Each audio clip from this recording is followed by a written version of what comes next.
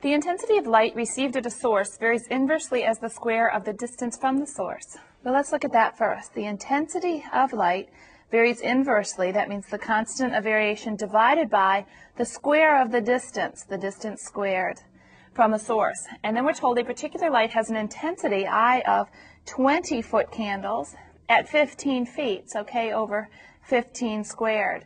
This will allow us to solve for K. So if we square 15, we'll have multiply both sides. We'll have 20 times 15 squared. So multiply both sides by 15 squared to have 20 times 15 squared equals K. And that gives us a K value of 4,500.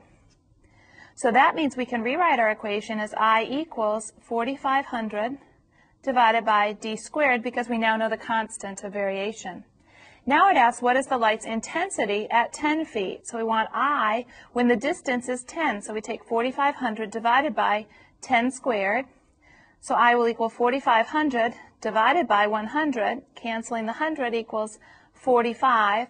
So we have 45, and in this case they're called foot candles of intensity.